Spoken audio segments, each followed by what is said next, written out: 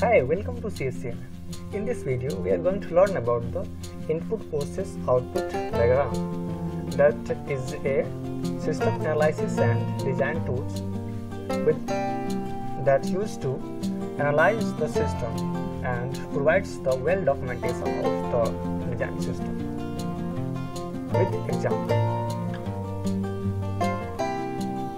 before learning about the IPO diagram, let's know what is the software analysis and design tools. It includes all the activities. The software analysis and design tools includes all the activities which helps the transformation of requirement specification into the implementation, and this implementation is performed onto the real environment.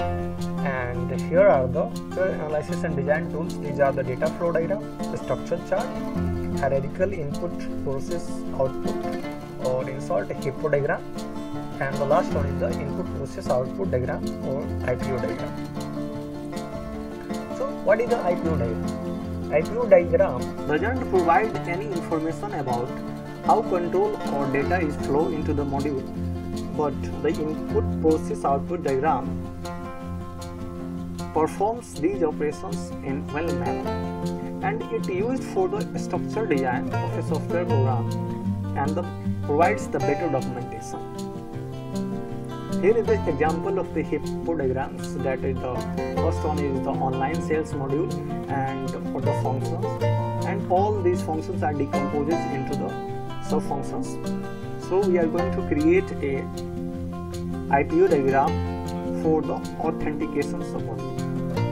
Here is the IPO diagram for the authentication submodules, where the first one is the input, and second one is process, and third one is the output module. And on the first module, user provides the input, that could be a username or the password, to authenticate or get access to the software systems.